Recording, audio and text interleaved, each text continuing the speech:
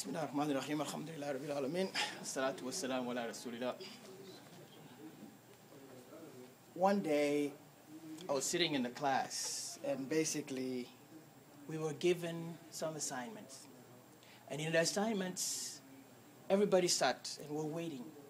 And we were waiting to hear about what we were going to have, what we were going to be facing, what we were going to have to research. So then I start hearing. Somebody got, as an assignment, the love of Allah. I was like, wow, that's a nice subject. Somebody else got the love of Rasulullah sallallahu alaihi wasallam. I said, that's a nice subject. And then as I'm waiting for my turn, they give me the subject of love. Then I said to myself, love? Love without Allah, love without the Prophet sallallahu alaihi wasallam? I felt sad because I felt like love without those things is empty. But then I said, think about it. This might be a sign. Then I remember that in Surah Al-Hadid, verse 9, Allah says that He sent down signs for mankind to bring them out of the darkness into the light, because Allah is most merciful and He's most gentle, most merciful. Then I said to myself, then this might be a good thing.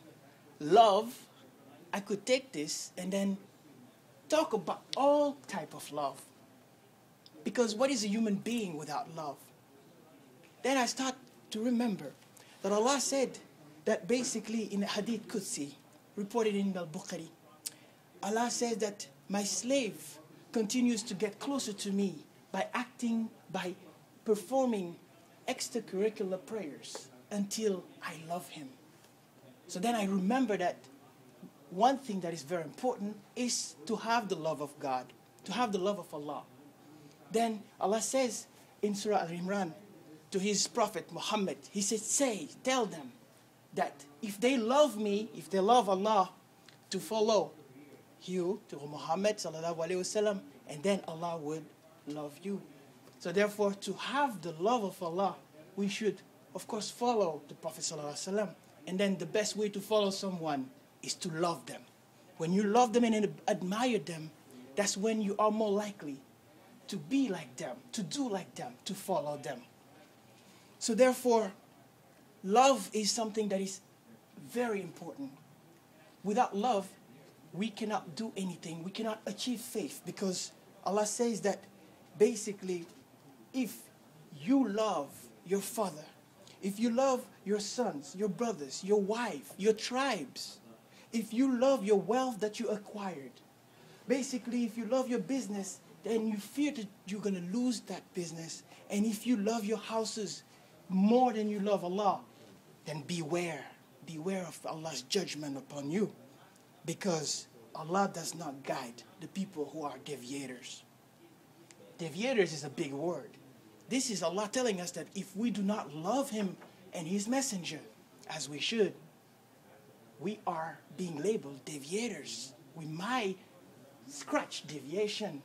So we have to be careful as to how to measure the love we have. Now, when we talk about love, we have to remember maybe the source. Where is love located? Where is the source of love? We might have a general consensus that is in the heart. So therefore, we need to be careful and watch our heart. Because the Prophet ﷺ says that there is a flesh. When if it's sound, if that flesh is sound, the whole body is sound. But if that flesh is corrupted, the whole body becomes corrupted. So therefore, we need to be careful and understand what we let our hearts being exposed to. Because that's where the source and maybe the location where love resides. So we have to be careful upon that. And remember at all times to do whatever it takes to achieve the love of God. Because when God loves us, obviously, we are in good hands. So this is unbelievable, because love actually goes beyond just the love of God. Of course, love in general is a term. They said that when you talk of love, the elements in the air change. They said that love brings this positivity, for say. But we, as Muslims, we understand that the only positivity, the only success is in heaven. So if we seek the love of others, we might lose out and miss out on the ultimate love, the love of Allah. So no one can talk of love without expressing the importance of the love of Allah and His Messenger, in order to achieve success. The Prophet ﷺ said in Abu Dawood, in the surah, in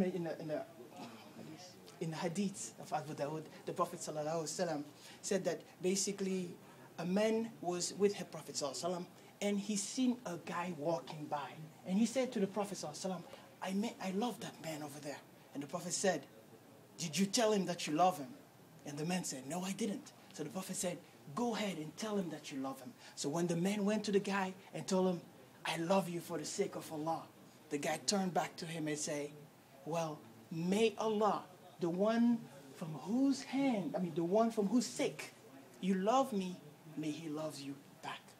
So therefore, the Prophet ﷺ is telling us that if you love someone, you must go and tell him that. So just to love someone is not just an idea, it's something that you could keep in the heart, but it's something that you need to make manifest, even by telling the person.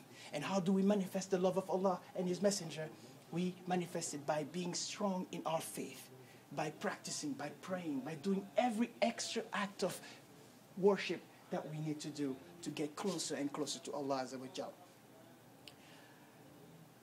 The Prophet ﷺ also tells in another hadith, he tells that on that day where there is no shade, on the judgment day, there's going to be 7 people. Among the 7 people are the men and the 2 brothers who love each other for the sake of Allah. And on that day, Allah will say, where are those? Where are those who love each other for the sake of my majesty? For this day when there is no shade, I shall shade them. This is the promise of those brothers, those 2 who love each other for the sake of Allah. So this is something that's important, and the Prophet ﷺ is encouraging us to love each other and to be one. Because in Islam, obviously, we need to be one and hang on to that rope of Allah. The Prophet ﷺ also said, on another one, he says that none of you is a believer. None of you is a believer until he loves for his, for his brother what he loves for himself. None of you is a believer until he loves his brother what he loves for himself. So therefore, you have to not only love, your brothers, but then want good for them as well. You want good for them and you wish them good. Now, some might wonder about love. What about those people who do not love me, or people who feel like they're not loved by others? Well, there is one very easy way. In the hadith of the Prophet ﷺ, he tells us that if Allah loves a slave, if Allah loves a servant, He calls Jibril and tells Jibril, I love such and such. So then Jibril comes in and goes to the other inhabitants of heaven and tells them that, yo, Allah loves such and such. So then the angels go back to earth and tell the inhabitants of earth, then Allah loves such and such, so then they end up loving Him. So therefore, to have Allah's love end up manifesting in Allah loving you, sending the love to the angels, and the angels sending the love down to the people. So their people end up loving you back.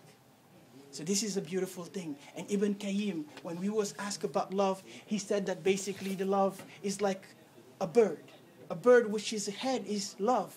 This is our religion described by Ibn Qayyim al-Jawziyah. He said that basically love represents the head, and the wings represent fear and hope. If you cut off the head, the bird dies. And there is no religion, there is nothing.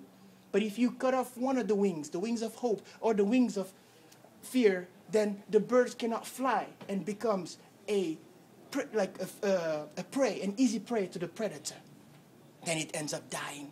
So our religion is based on love. The head of our religion is love. So we need to be careful in what we love. They said that love gives you wings. Well, let's make sure that we love Allah so then we can fly towards Him.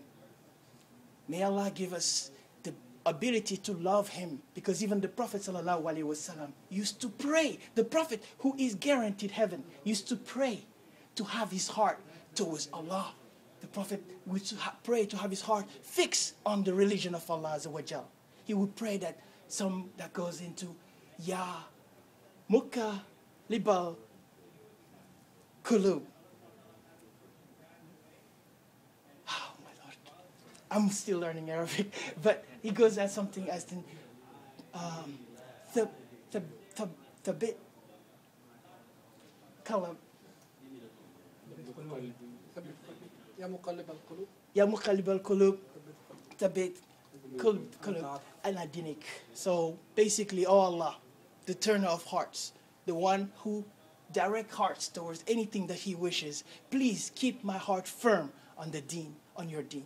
So I'm thanking you guys, and I'm hoping that Allah give us the love and increase the love that we have for His Prophet and for His religion and for Himself. Assalamu alaikum.